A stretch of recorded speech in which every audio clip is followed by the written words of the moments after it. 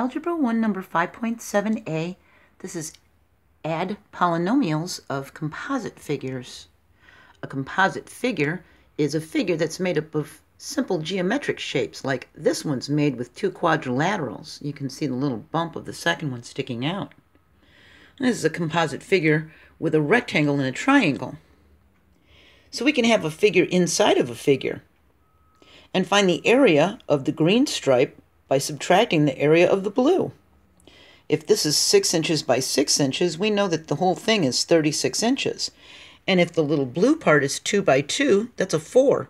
All we have to do is take the 4 from the 36, and we know that the green striped area is 32 square inches. See? We can write polynomials doing this. The yellow area of these figures can be written as polynomials. So in this one, we've got this side is an x and this side is an x. We don't know what they are, but this little square inside is a 3 by 3. So that's a 9, isn't it? And this is an x and an x. That makes 2x. So now we've got 2x minus 3 squared. See? This one is x by x. And here's another identical one, x by x. See? It's the same height. And this one is 3 by that x. It's the same height. See? So this part of it becomes 2x times 2, or 2x squared, and this is 3x. See? They all use the same side height of x. So now we can combine the like terms. We've got 2x minus 3 squared. We've got 2x squared, because we got 2 of these 2x's. And we've got 3x that we're adding. So now we can simplify. This 2x and that 3x make a 5x. And we're going to take away this negative 3 squared. 3 squared is a 9, so we're going to take away a 9.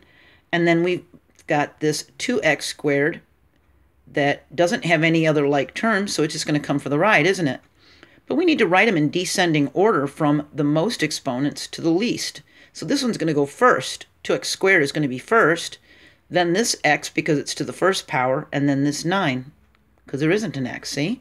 And then that's how we would write it in descending order. So remember to write the final polynomial with the exponent in descending order from most to least, okay? Let's take a look at these. We can see that this is 2x across and x for a height, and to find the area we do length times width, right? But it's missing this section, and that's a section that's 2 times 3.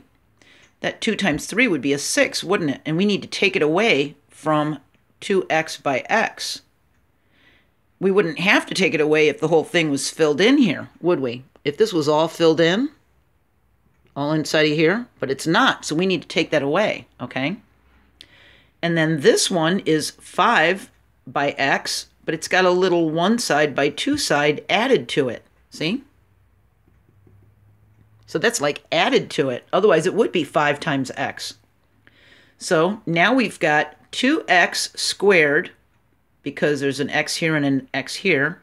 And we're going to take away this 3 times 2, and then we're going to add this 5 times x and this 1 times 2, which is 2. We can combine the like terms. This minus 6 and plus 2 are like terms. They're just numbers, aren't they? So negative 6 plus 2 is a negative 4.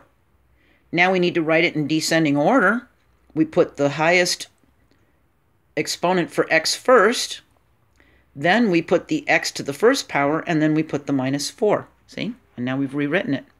And even if we have a triangle, and it's got all these binomials or polynomials going around it, we can write them all in one big long sentence with a plus sign in between each one. Because if you look, see this one? It's right here, isn't it? And this one right here, x squared minus x plus 4, that's right here, isn't it? See? And then here's this one, this final one. So we can combine these like terms. We look for the like terms. So where do we see just an x alone? We see one here, and we see one here. So now we've got 2x minus x.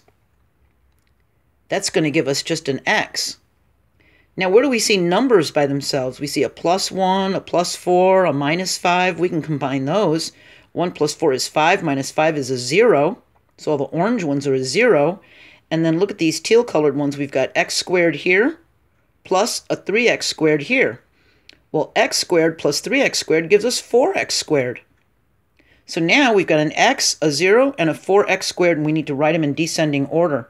So we don't need to write that one because it's a 0. It's nothing. We can just ignore it and eliminate it. And then this has got the highest exponent for x, so we've got 4x squared plus x, and then we're done writing it. See? That wasn't too bad, was it? So there'll be a link to the video that we covered for writing in ascending and descending order in the description. But if you've been following along with each video, you should be okay, all right? And that's how we can do composite figures and write polynomials for them. In the next video, 5.7b, we're actually going to stack the polynomials in columns and add them, okay? I'll see you there. Bye.